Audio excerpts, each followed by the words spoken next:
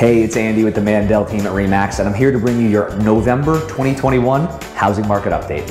As always, for the purposes of these videos, we're talking about single-family homes only in Boca, Parkland, and Coral Springs. No condos, no townhouses, no country clubs, no 55 and over. And we're here to give you the leading indicators showing you where the real estate market is headed, not where it's been. So let's get into it. The first stat we like to look at is the number of new homes hitting the market, the supply. That is down 15% compared to this time last year. So there's a lot of areas across the country where inventory is starting to pick up a little bit, nothing substantial. We really just have not seen that here. We're 15% fewer homes hitting the market in October of 2021 compared to October of 2020. So still very low supply. At the same time, the number of homes going off the market and coming pending is only down 4%. So way fewer homes hitting the market. Demand is not coming down anywhere near as much. So supply and demand tells us way fewer homes hitting the market.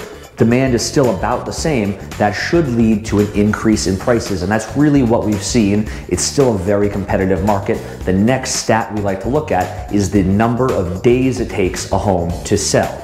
So that on average was 12 days. That's a little bit lower from where it was last year. It's a little higher than where we were earlier on in the year. We were seeing, 5, 6, 7 days on market earlier this year. We're up to 12. Now, the good homes are still selling in literally 1 or 2 days. They're still getting multiple offers, still very competitive, but there are a lot more homes that are sitting on the market just a little bit longer.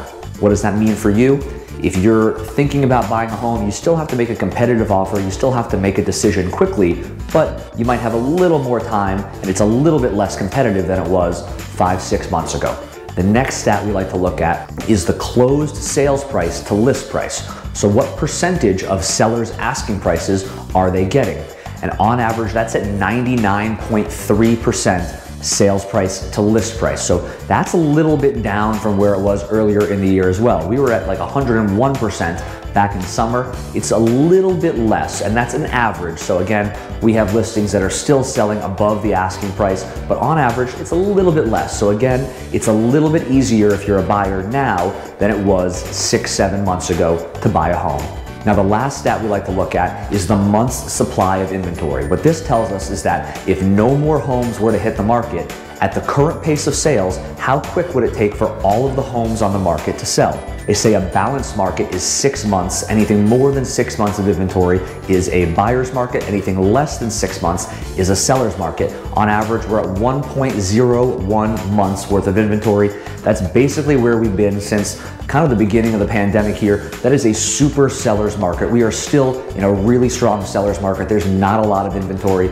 With homes inventory being this low and demand still being as high as it is, there's only one way for prices to continue to go if this all remains the same. So we are continuing to predict home prices to increase, but there's good news. So let's recap. What does this all mean if you're a seller? Well, it is still an excellent time to put your home on the market. It's still a great time to be a seller. You have not missed the market yet.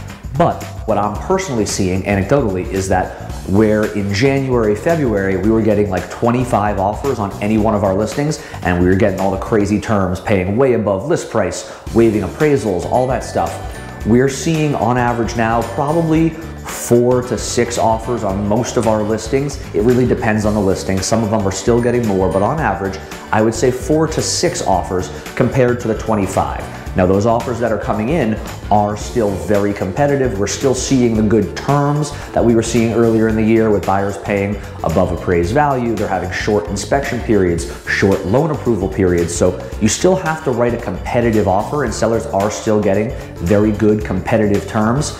But we are seeing way fewer offers than we were getting 6, 7 months ago, and buyers are much more price conscious with what they're actually willing to offer sellers than they were 7 months ago. 7 months ago, you could pick any price you wanted, whatever it was, and buyers were giving it. Now, we're seeing buyers who, for $10,000, they won't make an offer because they know that homes are selling for almost 100% of list price. So if they don't feel the value is there, it's spot on, they're passing and they're writing offers on other properties. But if you price your property competitively and you're priced to sell, we are still generating, at least for our sellers, multiple offers and bidding the price up, getting really good prices.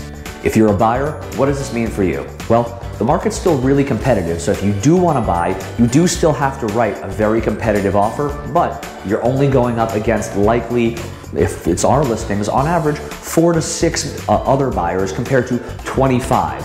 So there's way fewer buyers who are out there looking to pay these prices and still looking to buy in this market. So it's a little bit less competitive for you. You're not competing against 25, only let's call it 5, but you are still competing. It is still a strong seller's market. So you got to be ready to do all the same things that we've been doing for the last year and a half. Come in with your highest and best offer first. Be ready to pay potentially above appraised value, have short loan approval periods, short inspection periods, all those things. You still have to write a strong offer, but it is a little bit less competitive and there are slightly better prices out there than there were 5-6 months ago. So it is still a really good time to be a buyer. Interest rates are still low, with the caveat being they have started to tick up. So if you're thinking about buying, you don't know whether to get off the fence or not, if you want to buy or maybe renew your lease and wait this out, home prices are continuing to go up. Even if there's fewer offers, the homes are still selling and the prices are still going up, but interest rates are also going up. So if you wait another 6 months and interest rates go up another half a point, you're losing about 5% of your purchasing power if interest rates go up another half a point. So you can afford 5% less home. This is important. You want to lock in that low interest rate right now. It is still a good time to be a buyer. Prices are continuing to rise. If you're in this property for 10 years, 5 years, it doesn't matter what happens with the market. If it goes up, it goes stagnant. No one's predicting prices to go down, but even if it doesn't appreciate at the same pace, you're gonna be okay. You're gonna be able to ride out any potential waves and prices going up or stagnating. You'll be just fine. Make sure you're buying the property that fits for your family for the long term, 5 years plus, and you will be just fine. So that's our market update for the month of November 2021. If you have any questions about the market and how it affects you, make sure you give us a call, shoot us a text, or send us an email. We got your back when moving in South Florida.